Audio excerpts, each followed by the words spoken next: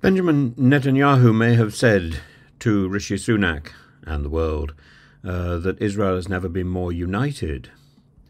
Certainly under him, Israel has never been more united. But there's growing evidence of quite a large number of Israelis who have been arrested.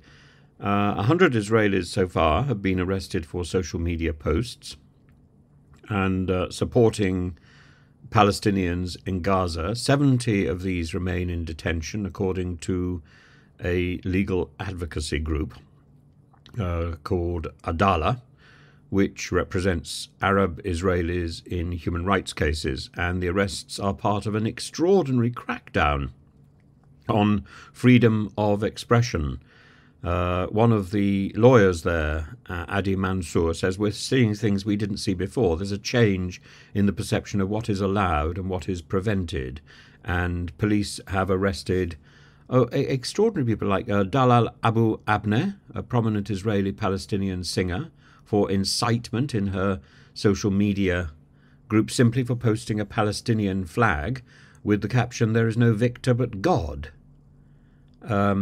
Other people have been arrested for posting verses from the Quran, prayers for the people of Gaza, and politicians.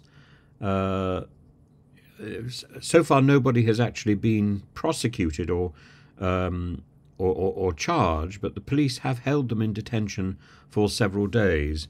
And in all cases, these people have their phones taken. There's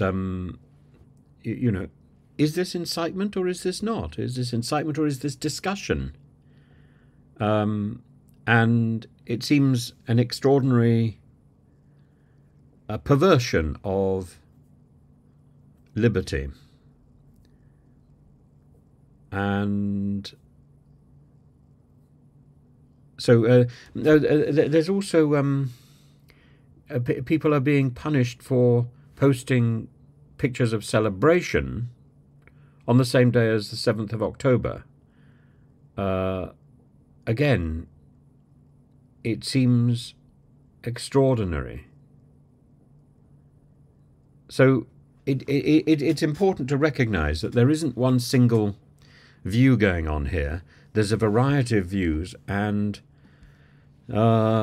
once again, this idea, the first casualty of war is truth. This is the Aeschylus line, all the way back to ancient Greece. That's not necessarily what we're seeing. The first casualty of war is freedom, and that's a bigger issue. Truth is an elusive concept.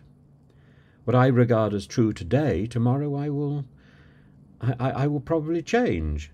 Truth changes.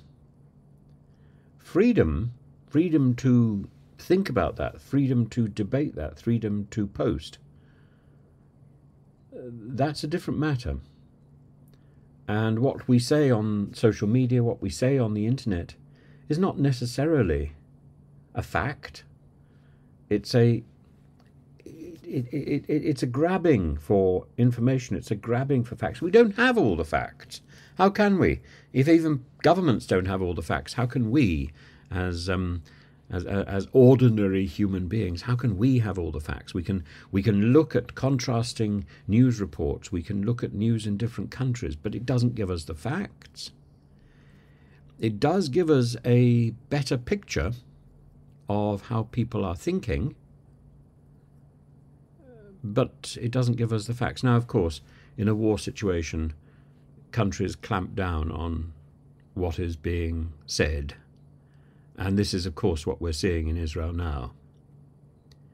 And that is frightening to see that in the 21st century. It's frightening to see it in Ukraine and in Russia. But we are. That's what we're seeing.